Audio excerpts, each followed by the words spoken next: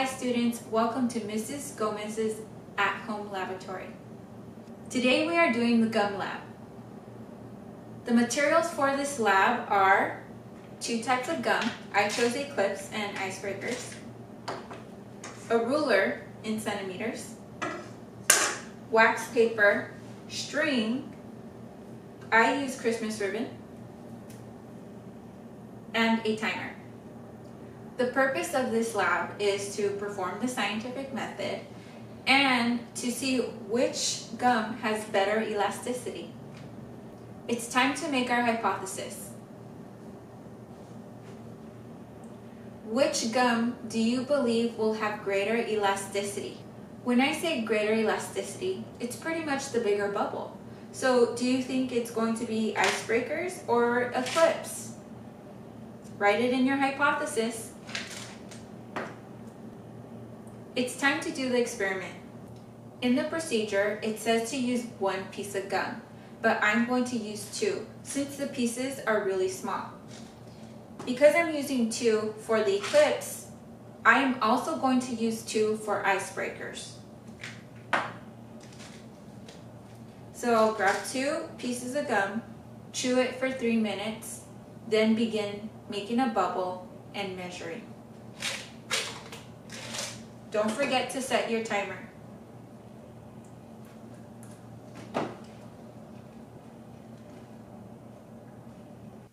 Time's up. Now it's time to make my bubble. I have this wax paper here, so if I need to set my bubble down, I can set it on the wax paper and it won't really stick.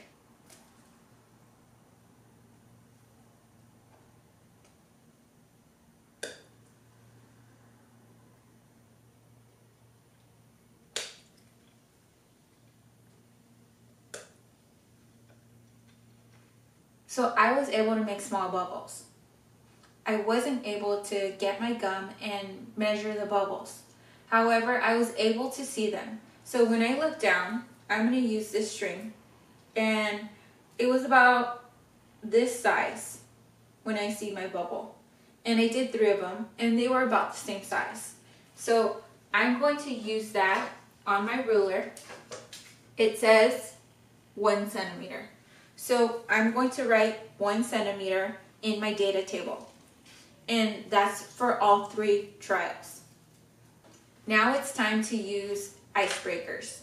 Throw out the piece of gum you have now, and I'm going to take 2 of these pieces of gum because I used 2 of the Eclipse gum.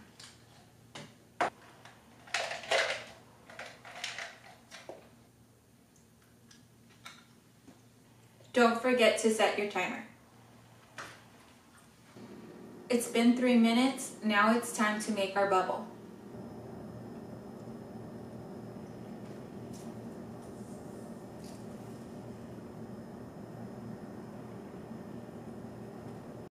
I was able to measure it quickly, and I measured it to this length.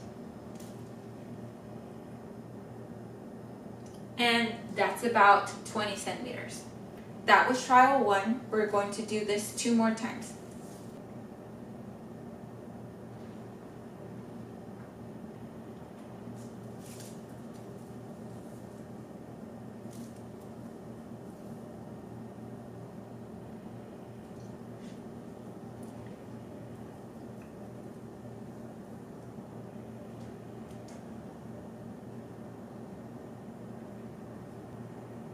The length of the string was 21.5 centimeters.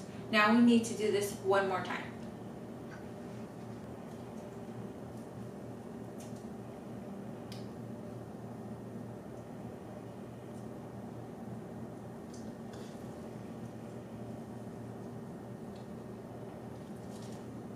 This last bubble was about 22 centimeters.